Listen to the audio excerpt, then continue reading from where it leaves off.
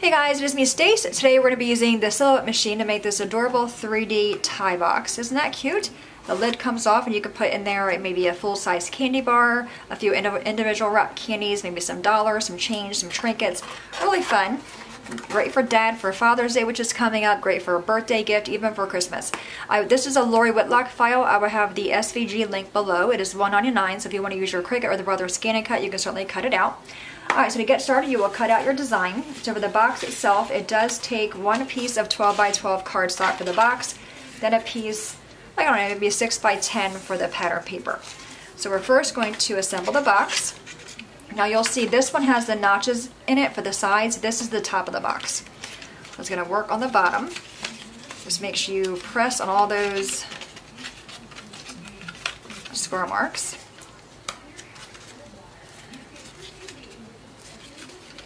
Okay, I think I've got them all there, and now we're going to do the sides.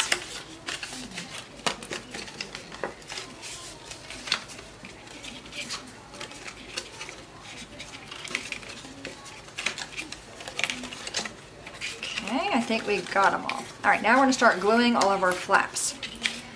So I'm first going to work at the bottom, right here. I'm going to use my art glitter glue. I got this from maymaymadeit.com.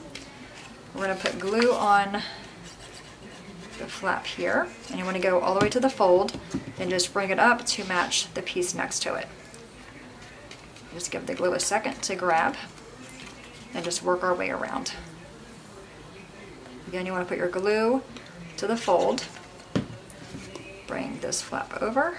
Now my cardstock's a little bit curly. I'm using a new silhouette mat, so it's kind of sticky, so my paper is kind of curly, but it still makes the box nice.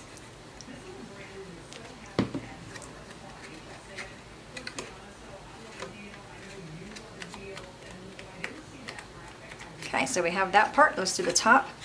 Oh, make sure we get the little score marks there. Alright, so we're going to put glue on this piece.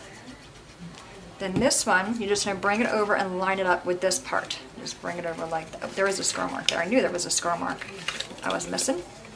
Okay. So bring this piece over. And just lining it up on the side. Just like that.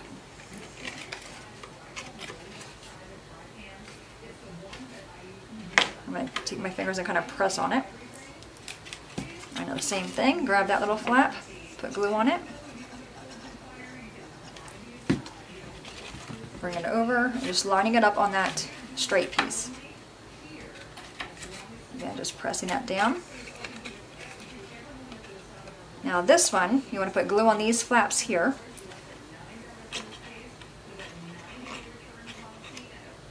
Again, close to the edge.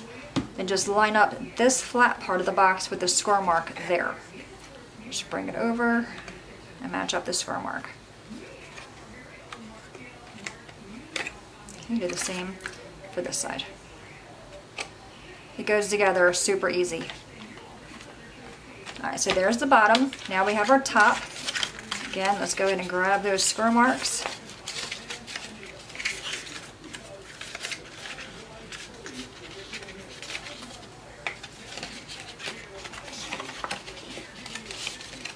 And we're going to put the paper on first. On the other box I made, I put the box together and then I put the paper on. It's much more difficult that way. Just make sure everything is nicely scored. Okay. Alright, so my paper is even curly here. And this is just really cheap paper from Walmart. I had hubby go, I had it for a while, so I asked him to pick me up some paper, some scrapbook paper, while I was at Walmart, and he just got this one. It is really, really a flimsy paper. But I think it's fine for these kind of projects. Alright. Let's put this on the front.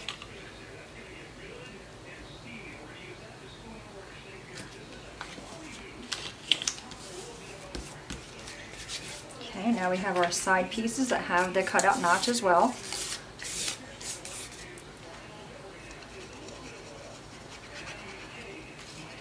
So hopefully you guys all had a good holiday weekend. I mentioned in my kitchen remodel, hubby went back to work yesterday. We still have a few things to do in the kitchen. We have the ceiling fan done. And we got a new microwave. I still need to get new rugs, and the barn doors for the laundry area, they're both hung. But it's been raining here since late Sunday. So he hasn't had a chance to take them outside to stain them. So when he does that, they'll be done. I forgot that square mark. Make sure you get all the square marks. Right, this one's going to go here. Now if you are using a directional paper, you do want to focus on that, because you can see here my lines on this one are going this way and they're going that way on that one. Alright, now we have this piece.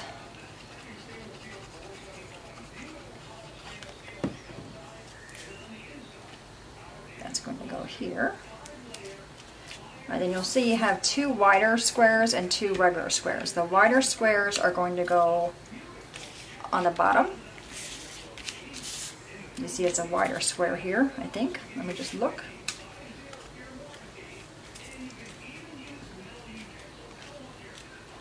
Actually, I think they can go either way. Let me get the square. The squares are going to go at the bottom. The wider parts go up top.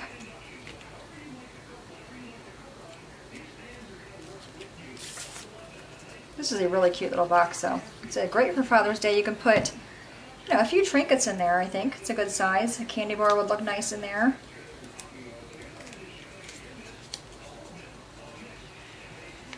Individual candy, like if Dad has a certain candy that he likes, you can fill it with that.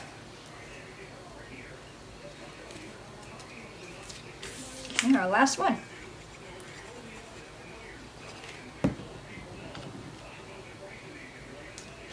Okay, now the same idea is going to go together the same exact way.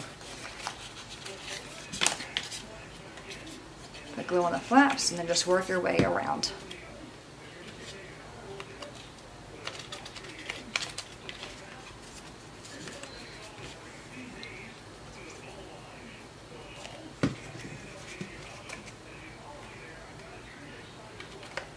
Definitely easier to do the paper first.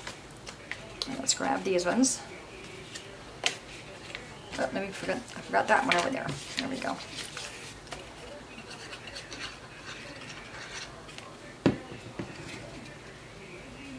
So if you're using a Cricut or a Brother Scanica, I'll have a link below for Lori Whitlock. It was $1.99, I believe, which I think is a good price for this. So whenever you buy an SVG to use with any of your die cut machines, you own the SVG, you know, so it's not like you have to keep on buying it.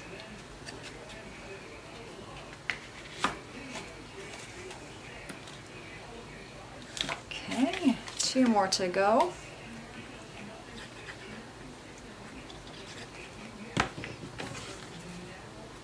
Then on Friday, for our Pinterest-inspired project, we'll be in the kitchen making a dessert. I'm really looking forward to that. Alright, let's go glue on those little flaps there, and then we're done. Again, you want to take the straight edge part of here and lining it up with that score mark. That way it forms that indent of the tie.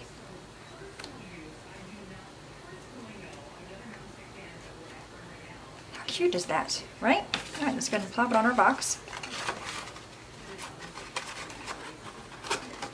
There we go, we have a gray one and the green one. I think they both look like they're pattern ties, but any questions, guys, let me know. As always, thanks so much for watching. Have a great day, and I will see you guys next time. Bye-bye.